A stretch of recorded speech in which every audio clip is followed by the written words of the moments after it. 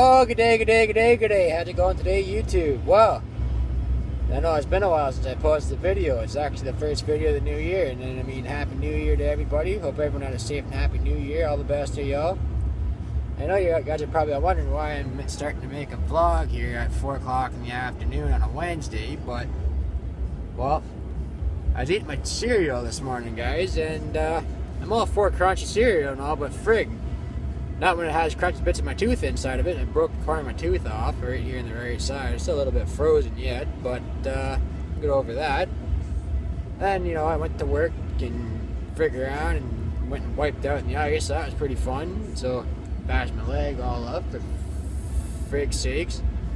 But anyway, let me show you guys just what I'm dealing with up here right now. Yeah, winter time's hit, boys. Friggin' minus 21 outside. That's before the wind chill, for frig's sakes. Winter time's finally hit.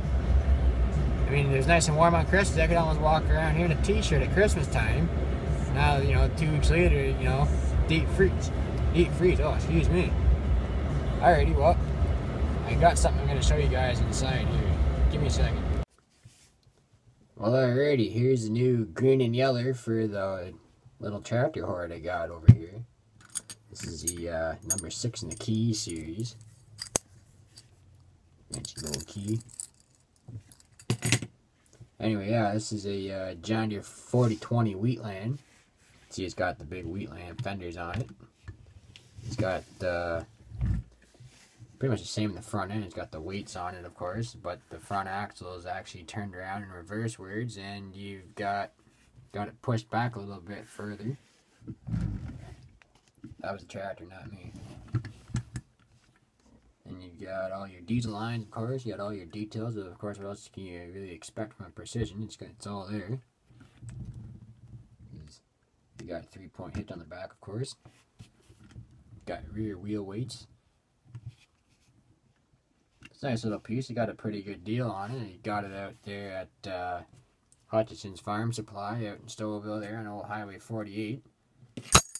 Went out there and I seen, well, the regular price, I know the regular price is 170 bucks.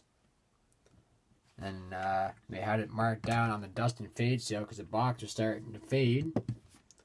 So that was 140, and then I walked in there and I said, I want that 4020 sitting on the shelf. I said, alright, well, knock it down a bit more for you. So I ended up walking away with this tractor for $110, which really is not too bad for a Precision tractor, right from a dealership anyway.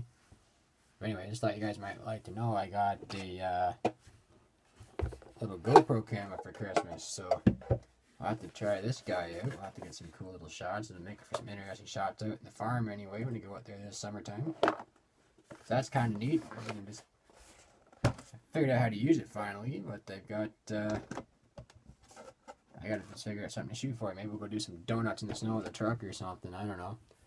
I can't post that on YouTube. I'll get myself a ticket for reckless driving or something. Some way I'll find a way to frig my day over.